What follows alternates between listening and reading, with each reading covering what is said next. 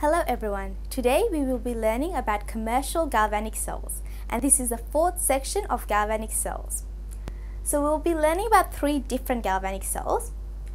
Galvanic cells convert chemical energy into electrical energy. Now electrical energy is very useful, therefore galvanic cells are very useful. So they use industrial processes to manufacture galvanic cells in a large scale. There are two different types of cells. One is called the primary cell, and these cannot be recharged and they disposed of. While secondary cells, they are reusable and they can be recharged.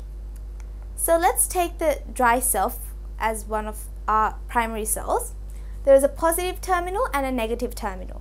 In the positive terminal, that's where the cathode is. There's a metal cap on graphite rod. Graphite rod is just carbon rod. While in the negative terminal, there's a zinc anode. It also has a zinc casing, which is a zinc cylinder, and that also acts as the anode. The electrolyte, which is ammonium chloride, zinc and zinc chloride in a paste, is around the cathode. And also we have the cathode coated with carbon, manganese dioxide, and ammonium chloride. So a mixture of powdered carbon, manganese dioxide and ammonium chloride around the carbon rod, which is a cathode. So here we have a coat of the manganese mixture. And then initially no zinc in solution, but as battery is used up, the zinc ion forms as ammonium ions are converted to ammonia.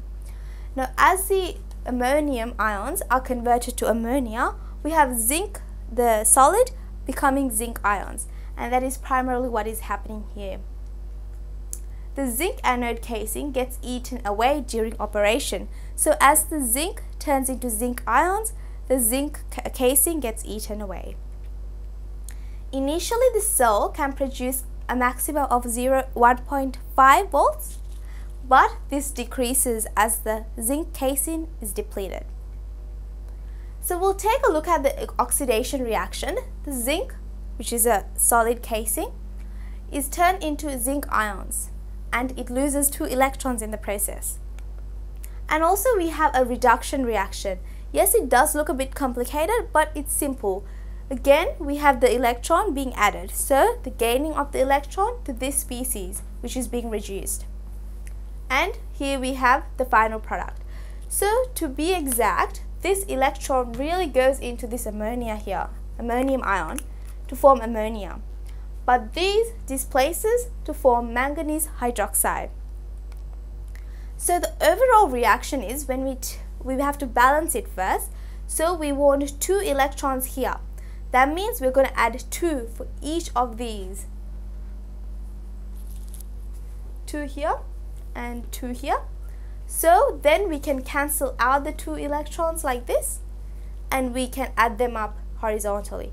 So on this side of the reaction, we have zinc with 2 ammonium ions and 2 manganese dioxide molecules, and along with 2 water molecules, giving off a zinc ion, 2 manganese hydroxide molecules, and 2 ammonia molecules, as you can see.